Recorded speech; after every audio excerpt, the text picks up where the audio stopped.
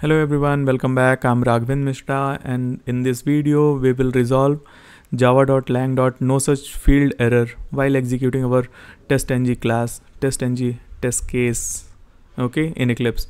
So as in when you get this error, first of all you have to see the version of TestNG which you have used in your project. So it has detected 7.10.2, right, which you can see in the console.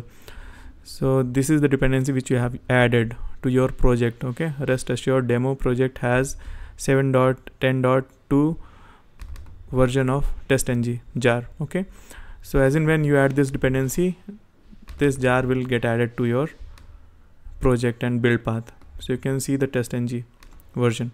Okay, so when you get this no such field error, what you have to do, you have to, let me run it so that you can see we are getting this error. Okay, so as in when you see this error, first what you have to do, you have already checked the version of TestNG which you have added in your project in pom.xml. Now you have to make it identical. Okay, so you have to go to Eclipse ID about. From here also you can check, I believe, installation detail, and you just search for TestNG. Okay, so you see the version 7.9.0 is installed. Okay, so what you have to do, you have to just click on this and update. Okay, click on update, or you can also go to install new software, and you can see this link already installed, where you can see this will redirect you to the same window wherein you can search for TestNG and just upgrade the version. Just click on upgrade. Okay, or whatever version you have used in your pom.xml, just to make sure that it gets changed to 7.9, or you can update it to match to the latest. Okay, so if I have to just select TestNG, and I will click on update. I have already clicked on update, and you can see something is going on here in the bottom of this ID. Okay, so once it is ready, it will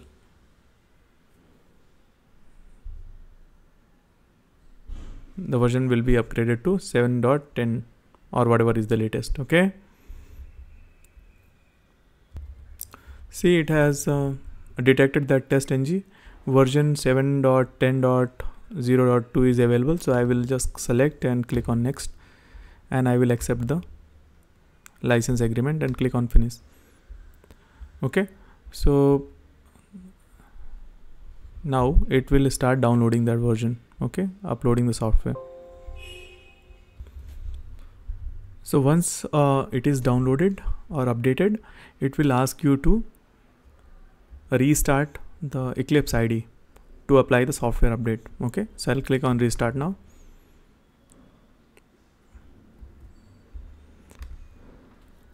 And you can see my Eclipse is being restarted.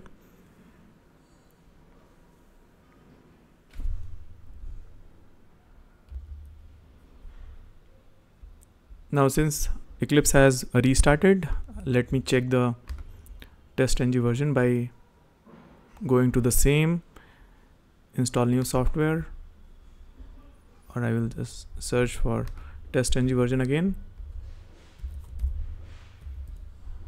Okay, so it has upgraded to 7.10.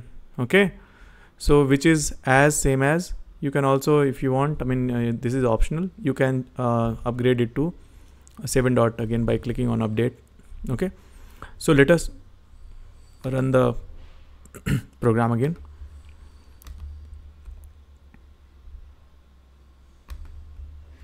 So I will run the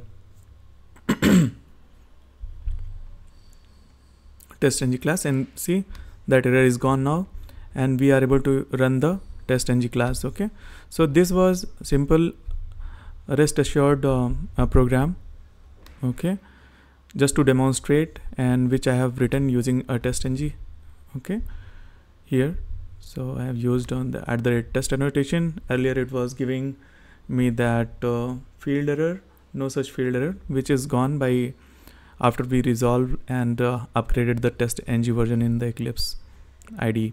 Okay, so that's it from this video, and I hope you have liked the explanation and learned from this video. Please do like and subscribe to my channel and share it with your friends, and also share the feedback in comment section.